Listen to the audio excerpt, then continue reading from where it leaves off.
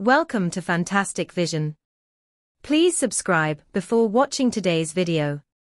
In early 2026, just as global chip foundry giants were solidifying their positions in advanced process technologies, a surprising new development emerged from China's chip industry. On January 4, Nextchip, boasting the title of China's third-largest wafer foundry, officially approved its Phase 4 project, investing a staggering 35.5 billion renminbi to build a 12-inch wafer production line with a monthly capacity of 55,000 wafers. Unlike the advanced process markets targeted by international chip foundry giants, Nextchip announced its entry into the 28-nanometer process market, planning to fully develop its capabilities in both the 40-nanometer and 28-nanometer fields. This announcement didn't come from Silicon Valley or Hsinchu, Taiwan, but from Hefei, China. Under the increasing technological blockade imposed by the US and Western countries, a young company less than 10 years old is accelerating its expansion into the chip foundry business. This is not only a powerful rebuttal to external doubts, but also demonstrates why so many countries around the world, unlike China, are not pursuing a complete semiconductor industry chain. To understand the deeper meaning behind this 35.5 billion renminbi investment, China shouldn't just watch from the sidelines, but must understand the underlying implications. The name Nextchip might still be unfamiliar to many outside the industry. Compared to established giants like TSMC and Samsung, it is indeed a junior player. This company was only founded in Hefei in May 2015, making it just 10 years old. In the semiconductor industry, which emphasizes technological accumulation, 10 years is often only enough time to get started. However, according to TrendForce publicly released global wafer foundry revenue rankings, Nextchip has firmly entered the global top 10, often fluctuating between 8th and 9th place, and is firmly in 3rd place domestically, second only to SMIC and Huahong Group. It is the absolute leader in the global LCD, display driver chip foundry market, and the number 1 in security CIS chip shipments. Unlike international giants vying for advanced process technologies, Nextchip is focusing on the 28-nanometer process chip, which is considered by many to be an outdated technology. In the semiconductor field, 28 nanometers is known as the golden process, or long-life node. Compared to TSMC's 5 nanometers and 3 nanometers chip manufacturing processes, the 28 nanometers process has consistently maintained a perfect balance between chip cost and performance.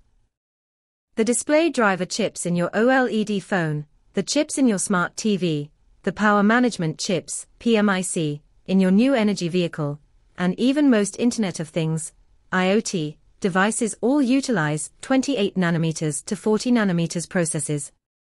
It's safe to say that, except for mobile phone main processors and computer CPUs, 90% of smart devices in our daily lives rely on this node.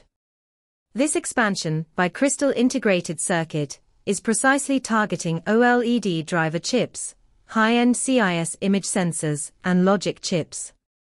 These are precisely the areas where the demand for domestic substitution is most urgent.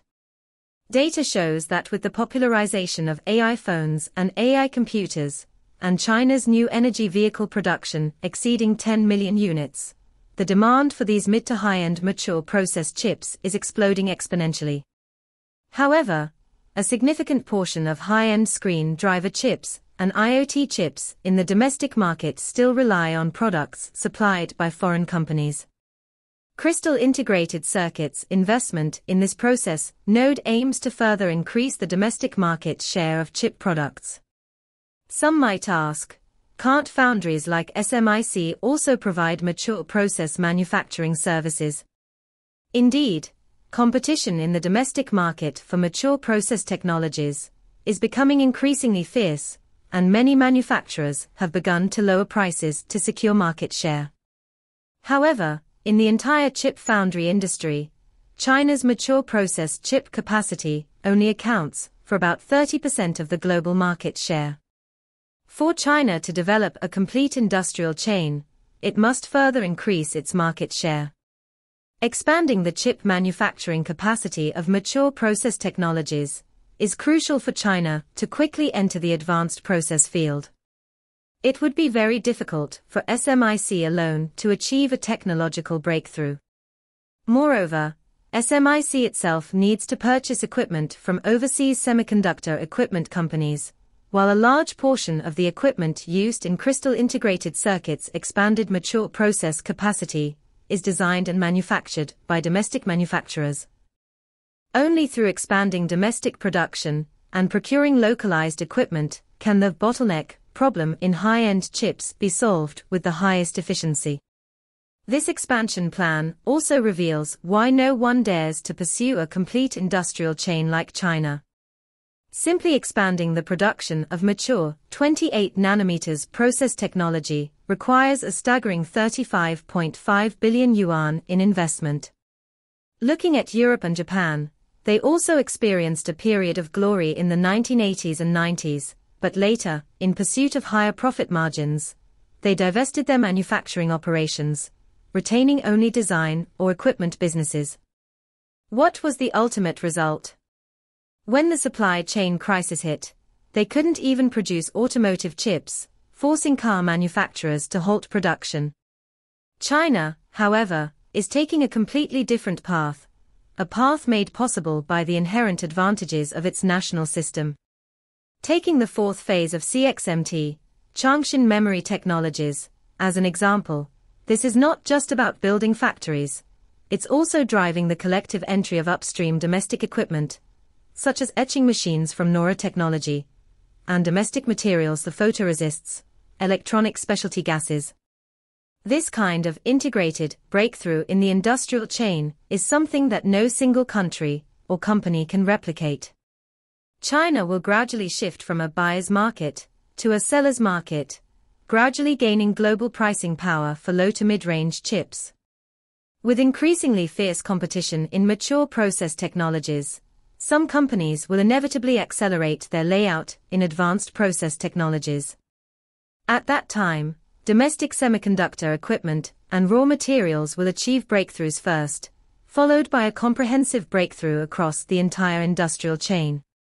Therefore, CXMT is not just a foundry, it will also become a proving ground for domestic equipment. What are your thoughts on this?